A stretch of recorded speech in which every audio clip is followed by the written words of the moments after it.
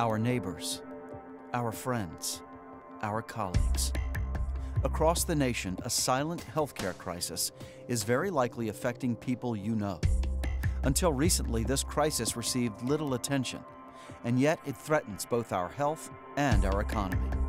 It's called chronic disease, and by some estimates, chronic diseases affect nearly half of all Americans. Chronic diseases are conditions that cannot be cured, but they can be managed. They include diabetes, high blood pressure, heart disease, and many others. Why the rise in chronic illnesses? Age and lifestyle choices are important factors. We are getting older as a nation, and fast foods, smoking, and a lack of exercise are taking their toll. So there's this wave of lifestyle-driven chronic disease that is really showing itself mostly in diabetes. And if you look ahead, people talk about the diabetes bomb. And the combination of the age wave and the growing prevalence of diabetes is what's really scary about the future of American healthcare, because these are very costly diseases to treat.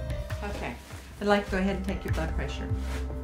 It's been fine, but you know how concerned I am about maintaining the right pressure with your diabetes and your coronary disease. Okay. And at the same time, the rising cost of healthcare, coupled with a poor economy, means more people are finding themselves without insurance or access to healthcare.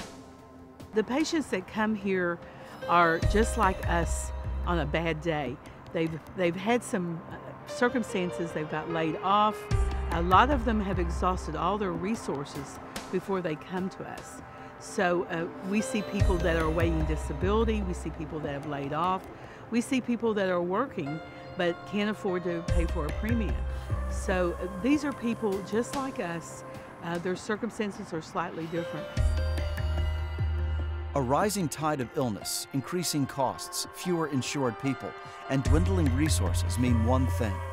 Many communities around the country are struggling to cope.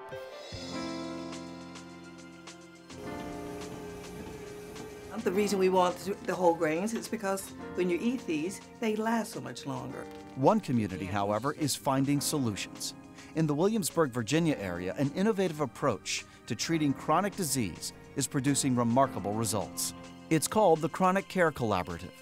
Funded by the Williamsburg Community Health Foundation, the collaborative brings together nonprofit healthcare organizations to address the surge of chronic disease. Collaborative members serve the region's uninsured and underinsured patients. This year, the collaborative will treat more than 5,000 uninsured and underinsured patients. Without health insurance, many people ignore their conditions or rely on emergency rooms for their primary care. The chronic care model was developed in mainstream medicine. Translating the chronic care model into the safety net setting was the key innovation here. And I think an extension of that innovation was taking it across multiple safety net providers, no one of which is capable of producing the entire chronic care model. So people are learning to do the things that they're very good at by themselves, but to collaborate on the things that they don't quite have the capacity to do. So that the innovation and the collaboration that it took to bring the chronic care model into the safety net setting, that's been the key strategic force over these last several years behind the chronic care project in Williamsburg. Participants meet monthly to share experiences, address challenges, and celebrate successes. They regularly share ideas through an extranet. Like any other industry, yours, mine, or anyone else's, the innovation happens every day in small ways. What these folks are trying to do is capture that knowledge, package it, and share it with each other. These are the types of things that are never going to be published in the Journal of the American Medical Association. Okay? They just happen at the clinic level. And it's not always the executive directors or the head physician that is creating these innovations. It could be the nurse practitioner, it could be the healthcare assistant, it could be the office manager. When you systematically capture and spread these things, everybody's able to get better by leveraging off of each other's knowledge. That team approach includes breaking the barriers between medical disciplines and addressing a patient's total health. For instance, since depression often accompanies chronic conditions, one clinic, Colonial Behavioral Health, trains staff members from other clinics to recognize symptoms of depression and make referrals. The benefits of this whole health approach can be dramatic. Chris Dyke came to the Gloucester Matthews Free Clinic facing serious issues. He lost his business to the recession. He lost a daughter to lung disease. And then he lost his health to diabetes. At age 40, his diabetes triggered a heart attack. Just relax.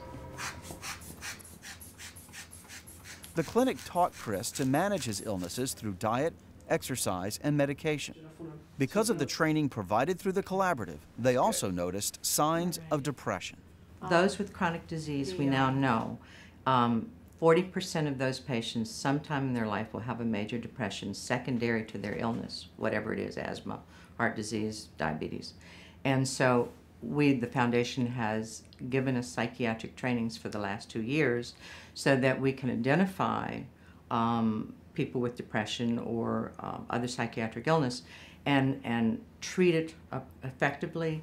We've learned to be much closer knit with our psychiatric partners at the services board, and we've learned to ask, which is something I never did, even though I've done healthcare for 35 years. I didn't come in and say, "Are you depressed?" unless they came in saying they were. Now I know to go looking for it, and that's been a godsend because I can intervene more appropriately. We find with research to back it up that if you address mental health issues responsibly, that actually your ability to handle your diabetes or your COPD or your hypertensions or whatever you may have is also enhanced. So you cannot really address chronic disease unless you're going to deal with any behavioral health issue as well. The collaborative also helps clinics provide another key to better health: prescription medications. Sherry and Eric Colbert found themselves facing a daunting variety of chronic illnesses and financial distress. They turned to Lackey Free Clinic for help. Working in cooperation with RX Partnership, another collaborative participant, the clinic treated their illnesses and prevented them from having to choose between life-saving prescription drugs and food. I'm on high blood pressure medicine, cholesterol, Wellbutrin, which is an antidepressant, and I suffered from anxiety too, so and also pain. So they've given me tremendous help with the prescriptions. I mean, there's no way we could even afford it if it wasn't for Lackey Clinic, because I think they add up to around the $2,000 mark a month. So it would be impossible.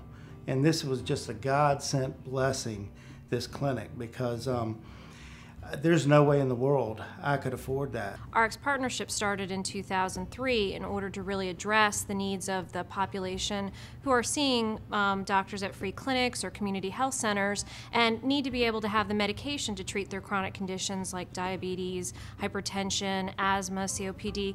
These are the kinds of things that without the medication, it really undermines the work of those doctors who are volunteering their time. So we ensure that the shelves are stocked at these free clinic pharmacies and patients can more easily and quickly get what they need in order to manage their conditions effectively. Have you seen an ophthalmologist at all for that? Okay. Lessons learned through the collaborative directly improves community health. By stretching resources, the clinics are able to operate efficiently and serve more patients. Every provider is going to be forced to find the most innovative and efficient ways of dealing with chronic illness. They're going to need to learn from each other, because so many aspects of this care model are small things that if you do them once, you may save $1 or a minute of time.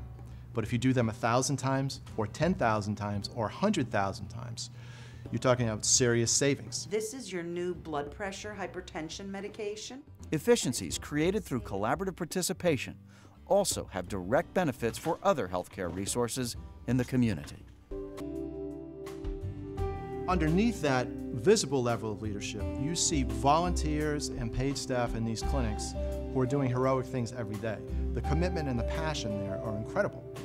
Honestly, it makes me feel like I'm in the presence of very heroic people. It's just the right thing to do, to show compassion, restore dignity, make people feel good about themselves for a sect of our community, which is often kind of forgotten about or downtrodden. That's what I think we do here.